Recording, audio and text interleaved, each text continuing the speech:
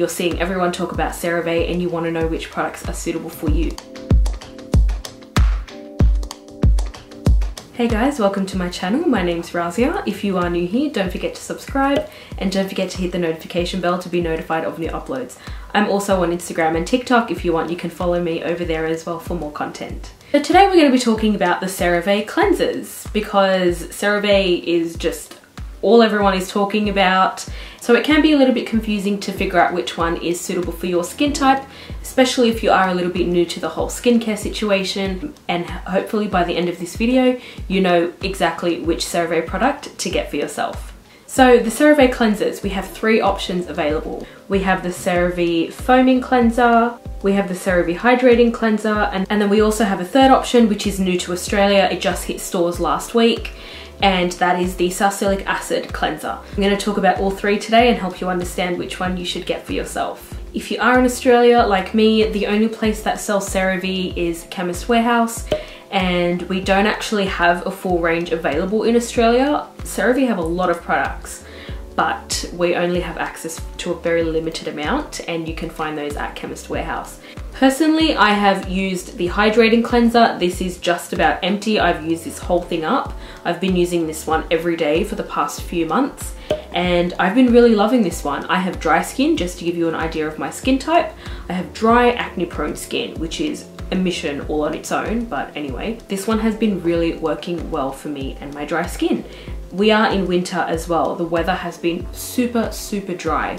So on top of the dry skin that I already have, it is even more dry when it comes to winter because there's absolutely no moisture in the air. And I made the switch from a foaming cleanser to a hydrating cleanser. This is the one I chose, and it's been working really well for me.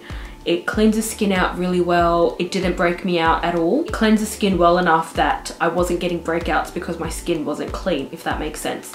If you are someone that is acne prone or susceptible to breakouts and you're not cleansing, cleansing is one of the main things you can do to start to help to improve your skin. Cleansing every day makes sure that you're breaking down all of the dirt that's on your skin at the end of the day, getting rid of all the makeup, all the sweat, all the oil buildup, and leaving your skin nice and clean. In terms of the ingredients and in terms of which skin type this hydrating cleanser is suitable for, it says on the packaging normal to dry skin, and yes, I do agree with that. I think even if you have maybe an oily T-zone and dry everywhere else, I think this cleanser will still work for you. Cerave cleansers are Cerave products in general are really great because they're non-comedogenic, they're not irritating, they're made with people with skin sensitivities and skin issues in mind, and they're all fragrance free as well. And of course, Cerave products are all made with ceramides included in the ingredients. So ceramides basically are already naturally occurring in your skin, and skincare products with ceramides in them basically just helps to maintain that skin barrier and help to strengthen it. So it's really great that they do include ceramides in their skincare, so you get the benefit of ceramides as well as cleansing your skin well. It also has a really nice creamy texture rather than being a foaming texture, which means it's not too stripping on the skin. Dry skin is usually the result of a compromised skin barrier, which means you have less protection on your skin. If you overly dry your skin, this can lead to a lot of irritation and redness on the skin. So making sure you use nice soothing products, nice moisturizing and hydrating skincare products in your routine, you're making sure you're not damaging your skin barrier any further, and that's why I think this cleanser is a really great option if you do have dry skin. Next we have the Cerave foaming cleanser. Now this one, it does say on the packaging normal to oily skin, and I think that gives you a really good indication of who this product is for. Again, this foaming cleanser does come with the Cerave benefits, which means it is not comedogenic, it's fragrance free, and it's also made with skin sensitivities in mind. What differs this cleanser from the hydrating cleanser is obviously the foaming aspect of it. If you do squeeze some of this into your palms and rub them together, this cleanser develops a nice lather, a nice foam. Surfactants in this foaming cleanser are different to the ones in the hydrating cleanser. They are more sudsy, they're a little bit more foamy, and this just gives them that little bit of a boost that you need when you do have oily skin.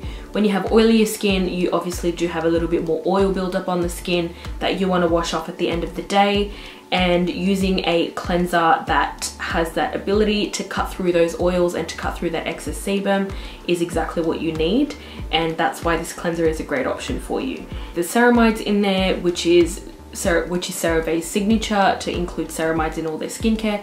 This one also has some niacinamide in there as well. Niacinamide is a great vitamin. It's a great antioxidant to include in your skincare routine. Now, lastly, we have the salicylic acid cleanser. That is the Cerave Salicylic Acid Smoothing Cleanser. Now, this one has been out for a while, but it is new to us here in Australia. I wasn't able to get my hands on it. I went to my local chemist warehouse, I think the first day that they announced it on Instagram, and it was already gone. So, but that's okay. I don't really think I need it, but I did want to, if it would have been great if I could purchase it just so I can demonstrate it to you guys for the sake of this video, but that's okay. We can still talk about it. Now, this cleanser is great because it is formulated with 0.5% salicylic acid.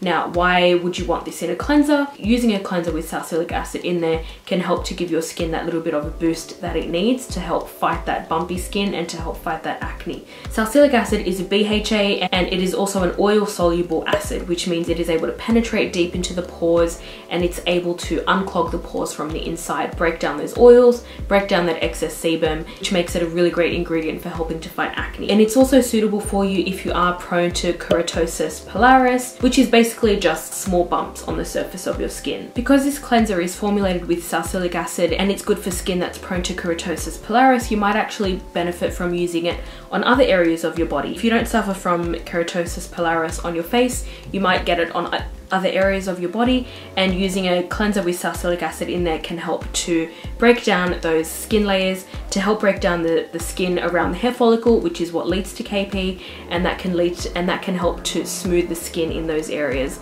in whatever area of your body that you do get KP skin. I hope that helps you understand the 3 different CeraVe cleansers that are available and helps you understand which one might be suitable for you. We have the foaming cleanser if you do have oilier skin. We have the hydrating cleanser if your skin is on the drier side. And we also have the salicylic acid cleanser if you suffer from KP or if you even have acne prone skin. So I hope this video helped you guys out. Please leave me a like down below, leave me a comment, let me know if you've tried any of these CeraVe cleansers for yourself. I am going to be talking about the Cerave moisturizers next, and you don't want to miss out on that one. So make sure you do subscribe and make sure you do hit the notification bell to be notified when that video goes live. And thank you so much for watching, guys. I'll see you in the next one.